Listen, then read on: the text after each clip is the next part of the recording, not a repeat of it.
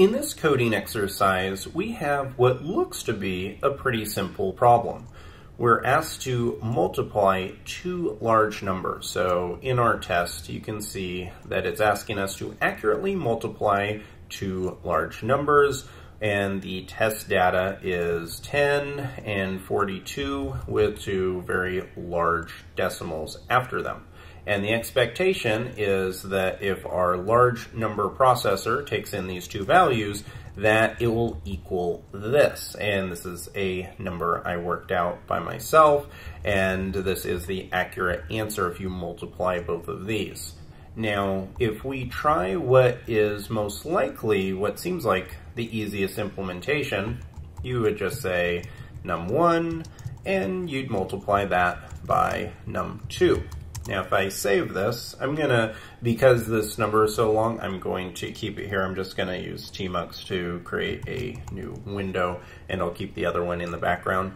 So I'm going to say rspec and January 8, and let's run this. And you can see that we have a failure, and the initial failure here is because there is no implicit conversion of string to integer. So that's kind of something that's a little bit interesting. Do you notice how the test values here are string values? And there's a very specific reason for that. And I'm going to first just remove these, and we'll put them back in after I say why they're important. So coming here, also remove them from the answer just to be fair. So I'm going to come here and update it. So our test is now updated and is taking these decimal values or these float values here. Now if I switch over to this window and run it again, you'll see that it says our tests pass. But this is actually a very crafty and incorrect answer, and I'm going to show you why. We're going to walk through exactly why this is. So what we've done is we've taken these two values and we said, okay, let's just multiply these two together. But let's not take this at face value. I'm going to copy this and paste these values over here. Now, let's actually see what real value we're getting. And so I'm going to say val1, and I'm going to do exactly what is in our method in val2. Now, let's run this code, and look at this. This is a little bit weird. Look at our answer. Our answer is 425 dot, and then these numbers. If you notice, this is quite a bit less, and we're missing a large number of decimals compared to what we have here.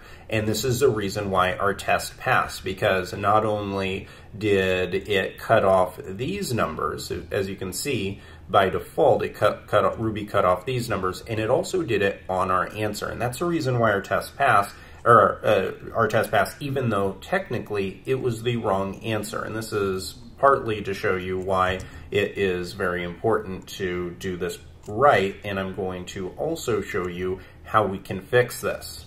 It's also the reason why I started off the guide with these values being strings. You're going to see something kind of interesting here and why these need to be string values. And the reason is because right here, when they are decimals, and when they're floats, this is of the float data type.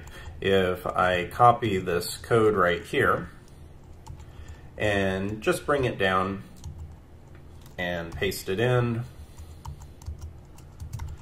if I say at the end of this class, just to see what class it is, and run this code, you can see that it says it's of class float, and that is what the problem is. Our float class in Ruby is not very detailed, meaning that it does not allow you to work with these large scientific numbers. It will take it to a certain level of precision, and then it will cut it off. So, for example, and you can even see this if I just run just this code. I'm not technically running any code. I'm not running some type of conversion, but look at this. I have 10 and then all these decimal places, but look at what Ruby sees this as. Ruby sees it as these decimals ending at 1. So it is missing a large number of characters. It comes to this point here, and then it says, okay, I'm done. I am going to just take the rest of it and round it either up or down depending on the value. And this may not seem like a big deal to you. So let's ask the European Space Agency if this is a big deal or not. You can open up the browser, and you can see right here a report, and this is a very famous report in the computer science community, and it was the explosion of the Ariane 5. This is a European Space Agency issue where it exploded. It was a rocket that cost, let's see, they have the cost somewhere here. The cargo is valued at $500 million. But the actual development of the rocket and everything associated with it was $7 billion. And do you want to know how it blew up? It was because of exactly the problem that we're talking about right now, which is it had an issue with its decimals. Let's read it right here. It says, it turned out that the cause of the failure was a software error in the inertial reference system. Specifically, a 64-bit floating point number relating to the horizontal velocity of the rocket with respect to the platform was converted to a 16-bit signed integer. This is exactly what we're talking about right here, where we had a number that we expected to be accurate with this 425 and then all of these numbers coming down, but it is not, because it's actually getting converted to a float data type, which is nowhere near as precise as we needed it to be. Thankfully, there is a fix, and that's what we're going to implement now. So first, I converted these to strings, but I also need to convert our answer to a string as well. So I'm going to do that. And now we're dealing with strings. And the reason why is because, like you saw, Ruby, by default, simply converts anytime they see a decimal, it's going to convert it into a float, and we can't have that. So we need to start off by passing this in as a string. The next thing that we're going to do is we're going to require a new library called Big Decimal, and this is going to provide us with a different type of way of working with large scientific type numbers. I'm going to create and call Big Decimal on num1, and then I'm going to do the same thing here. So I'm going to say Big Decimal, and this will be on num2. And so everything here is, you may think that this is all we need to do, but we also need to do one type of conversion. I'm not going to do it yet, though, because I want to first see exactly what we're looking at now. Let me grab these variables, paste them down here, and let's see if this is starting to work a little bit better. I'm going to pass in value 1 and value 2. Hit save, and let's run it. Okay, so this may not look like the right answer yet, but we are getting closer. What this creates for us, whenever we call Big Decimal and we multiply that by another Big Decimal, we get a Big Decimal object. And there's a lot of things that we could do with it.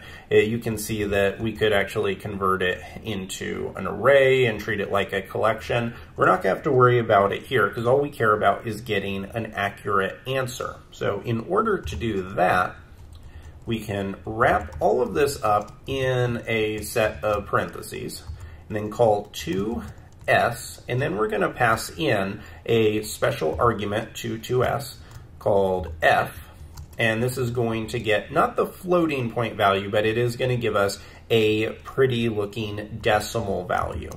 It's going to be a decimal value that is closer to what we would expect it to be, and it is what we're looking for down in the RSpec test. So now if I run this, now you can see that we get the correct answer. So now it is no longer cutting off our values, and instead it's giving us our full scientific kind of value. We also could get the scientific notation if we wanted. So if that is something that you ever need to do, you just don't provide the float as, or the f as the argument. So if I hit save now and run it, you can see down here that the return value is no longer the full accurate answer. It is accurate, but it's giving it to you in scientific notation. And so there's not one right or wrong way to do it. This is just simply a different type of way to view the data. And if you're working in a system that would prefer to see the scientific notation, then this is the way you do it. If you want to see kind of the standard decimal way, then you do it like I had before. So let's come up here, and I'm going to put back our value, and let's run our test. I think we're finally ready to do that. Switch to the different window, run it again, and as you can see, our test is passing, but now it's passing for the right reason. So there are a few reasons why I wanted to cover this in the guide.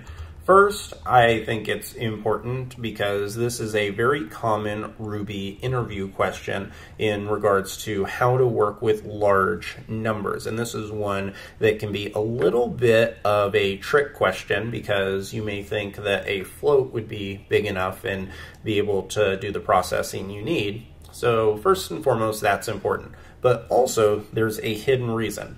Notice how when we originally had our test set up and we switched all of these values to floats, the test passed, even though it shouldn't have.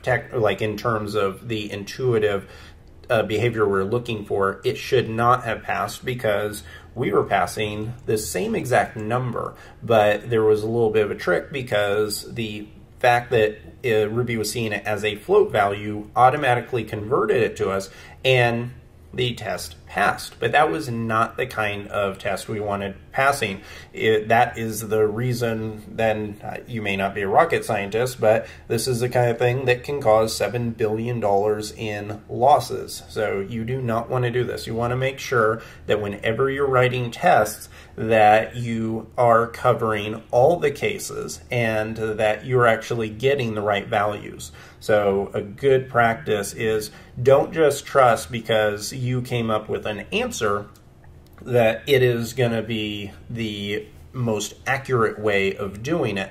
Make sure to implement other testing mechanisms such as manually testing values. You don't have to do that for every single test you run. That would take forever. But when it comes to very important components of the system, such as running mathematical equations, then be smart about it. Don't just simply rely on the tests themselves. Make sure that the values that are getting generated are the real ones. This could make a very significant difference when it comes to building tests and implementation for, say, a payroll engine. You wouldn't want to not pay someone the right amount just because you didn't implement the right type of data type, and that even though your tests are passing, the individual didn't get paid how much he should have, and that's a very important thing to do. So that is why I wanted to cover it, not just because working with large scientific numbers is important, but also to show